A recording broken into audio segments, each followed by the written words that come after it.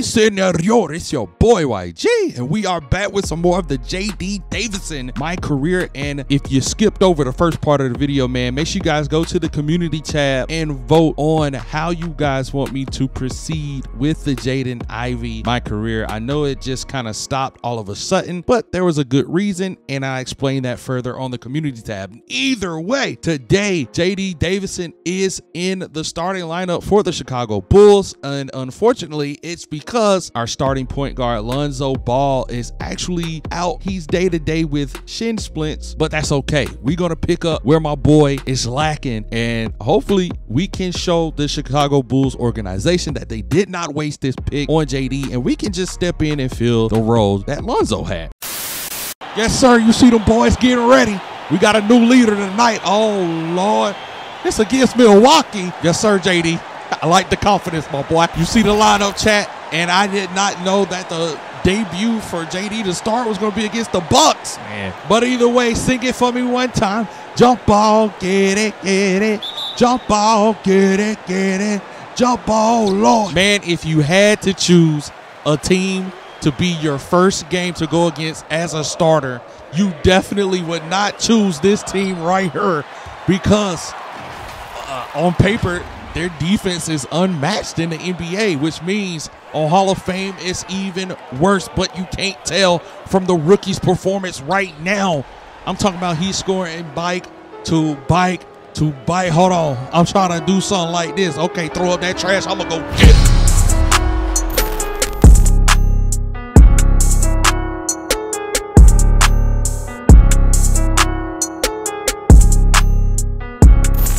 And in the first quarter, everything just seemed so great for my boy JD. As you see, dunking on Giannis, that's a feat that most people who are seasoned veterans can't even do. 10 punts for my boy JD, and the game just started. Like I said, my boy is multifaceted. Like, he can score, he can assist. Like, it is what it is. And look at this, and one right there from Vucci, trying our best to stay into this game.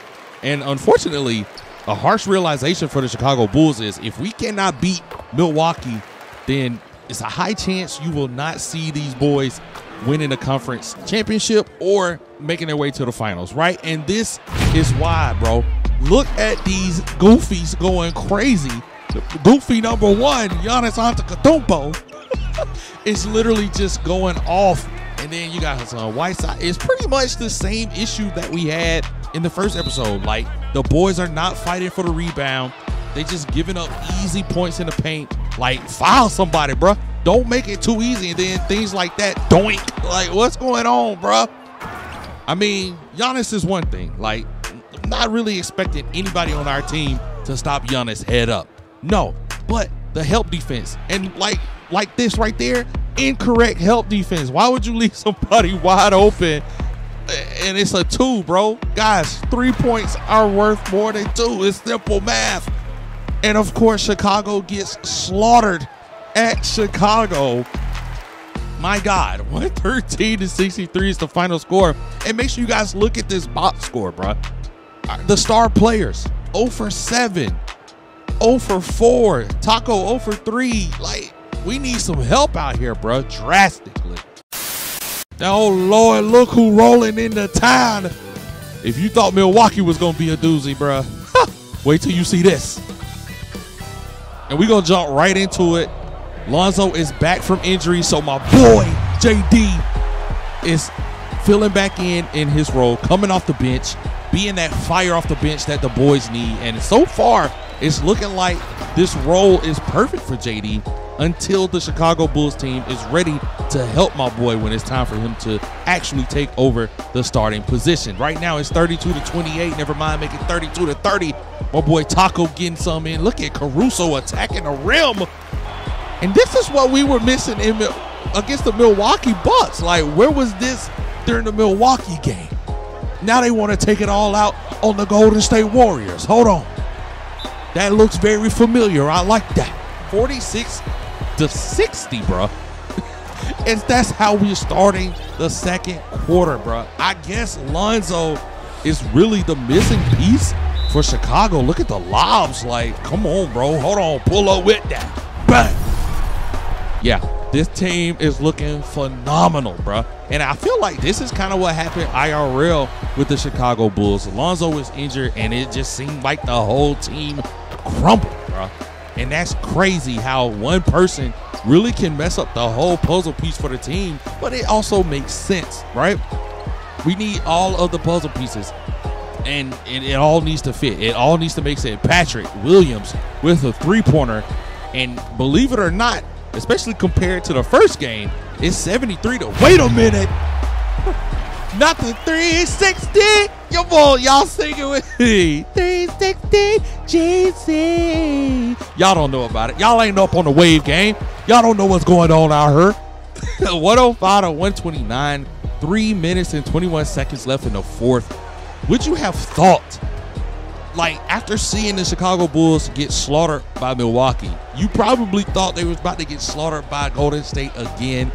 Look at Steph pulling out all of the tricks, trying his best to make this score look respectable, but unfortunately, I'm sorry, Steph, it's a little bit too late for you to catch on fire, baby. And y'all let me know down below in the comment section. Again, who do you guys have winning the NBA Finals, man? I'm, of course, a Steph Curry fan, so I'm rooting for Golden State. And yeah, we'll see. But I'm also a Jason Tatum fan too, so I just want it to be a good series, no injuries, things of that nature. And this game is winding down. And look at the pass, the Sonamu. I hope that's how you pronounce his name, but the boy got the scrap on him, chat. Wait, hold on. Before I say the score, 118 to 139 is the final score. But I hope you guys are enjoying this series, man. If you are, make sure you guys leave it a thumbs up. Subscribe, turn on post notifications if you are new to the channel and you want to see some more NBA 2K content just like this. And I got you guys. But until the next one, man. Peace.